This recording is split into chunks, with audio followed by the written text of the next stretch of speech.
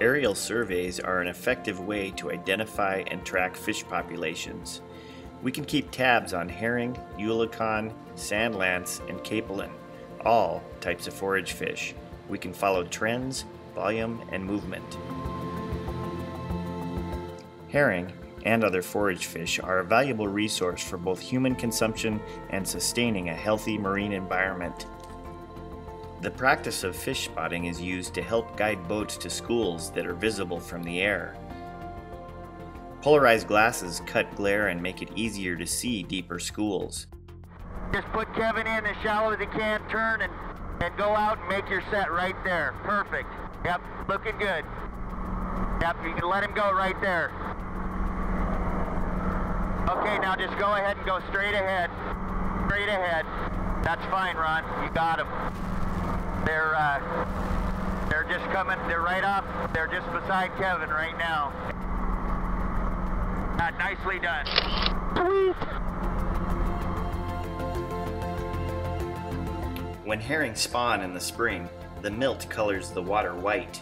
We can use aircraft to record how much shoreline gets spawned. This helps forecast how much fish there will be in the future.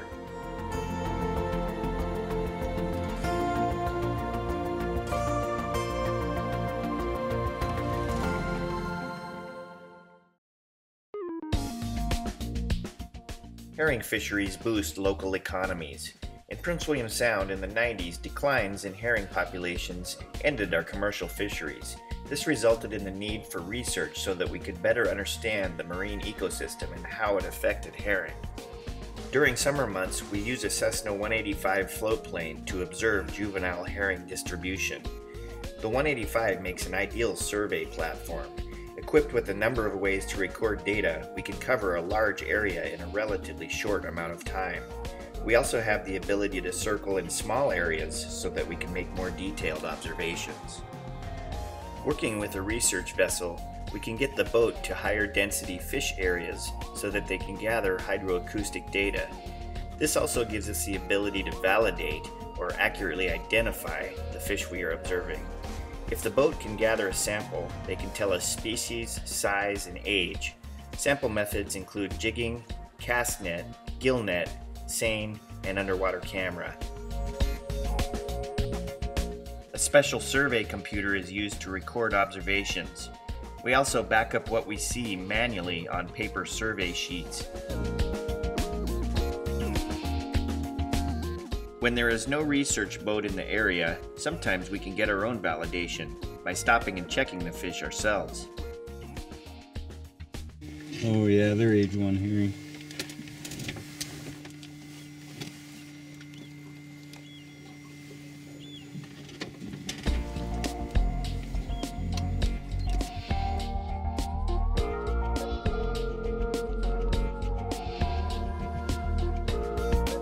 Whales are of particular interest. Most marine mammals eat forage fish.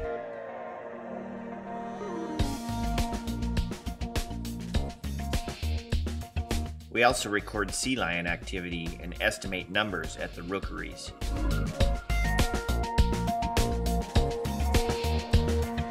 With experience comes the ability to identify fish from the air. Certain kinds of fish have different characteristics. For example, herring show in round or oval schools. 2-year-old herring have a more grainy appearance than the smaller 1-year-old herring. Larger sized herring tend to be in bigger schools. They sparkle and flash. Capelin show in long strings and bands. They don't sparkle. Sandland schools look almost black and have very defined edges.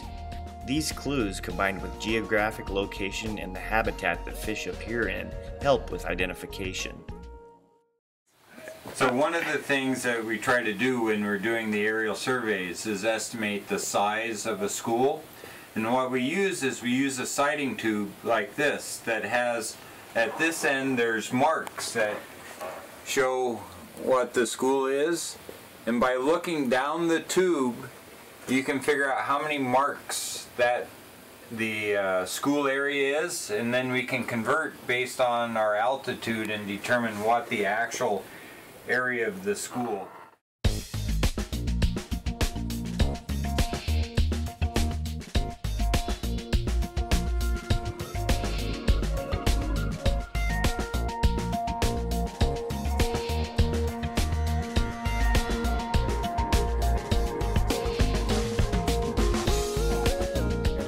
we saw was on the outside. Okay, good to know. And in all the little embayments, so I think at the south we were calling them age 1. At the very north it was sand lance, and in the middle there was some age 2 that were a little bit deeper. Okay. So we'll just kind of try to keep an eye out there. So what I've been doing is, when we start our hydroacoustic transects, I've generally just been sending the skiff out to look for feeding flocks or any signs, you know, whales. Our research covers hundreds of square miles.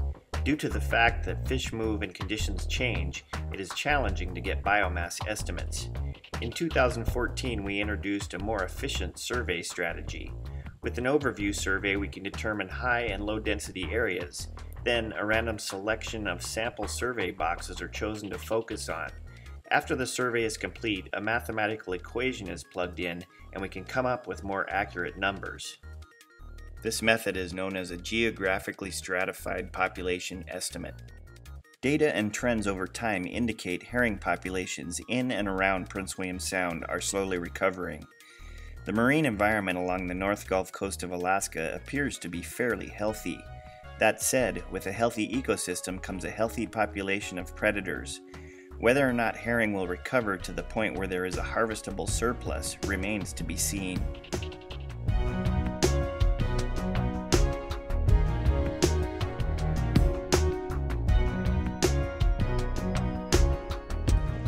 Okay, this is showing the fish that are from Hell's Hole, and kind of a bucket of them. It looks like probably close to 200-gram fish. Some of them are smaller. There's a little bit of a mixed bag, but this is what's the date today?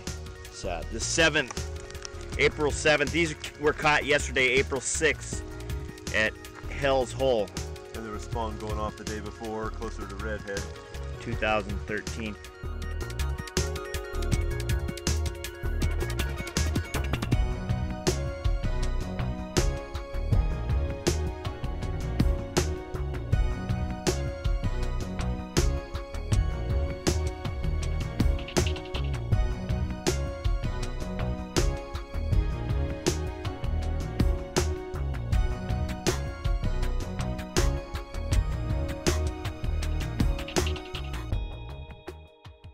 What we're doing here is we're in a little bight that's full of schools of immature herring, and right down here on the bottom and following these schools around, just like this. Look at this. Everywhere we go, we got these cod. Everywhere, and you can only see there's hundreds of them down there underneath. Watch as they follow their buddy up. It's hard to see them down there, but there's 10-15 feet down, there's hundreds of these cod. There's so many, that thing didn't even bite. We just lowered the hook and snagged him. Look at his belly, it's full of baby herring.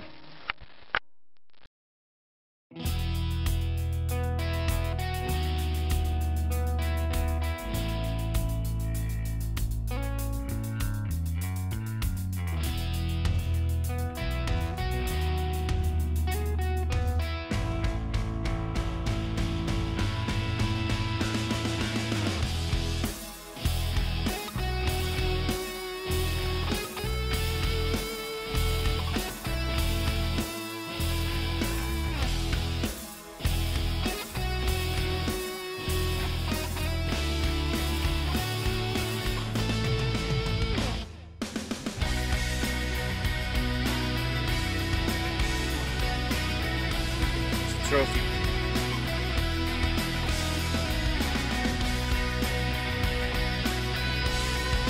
With spring spawn surveys and in the summer looking at juvenile herring, we are building a solid knowledge base of these fascinating fish.